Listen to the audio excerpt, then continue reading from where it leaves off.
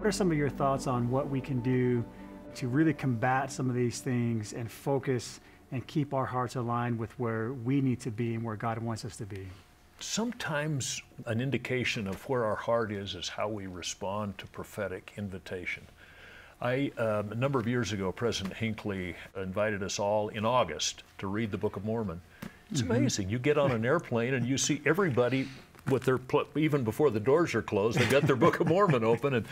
And it was interesting, that opportunity that we had. Those were those whose hearts were aligned, and they had a wonderful opportunity to grow. President Nelson has given us an invitation to resolve a concern with somebody, a relationship. And I think it's how we respond. President Benson, when he referred to the 84th section of the Doctrine and Covenants over and over again about the fact that your minds in past have been darkened because of unbelief and because you have treated lightly the things you have received. And I think sometimes all of us treat a little lightly the things that we've received. And that's the time when we have to kind of look at ourselves and say, where is my heart?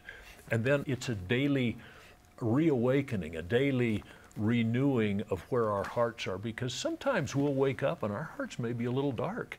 We may be a little discouraged, and yet for some of us, it may be reading the scriptures. For some of us, it may be praying. I have to tell you, for me, it's doing something for somebody else or music. Those two things are the things that help me pull myself up by my bootstraps when I seem to feel a little dark.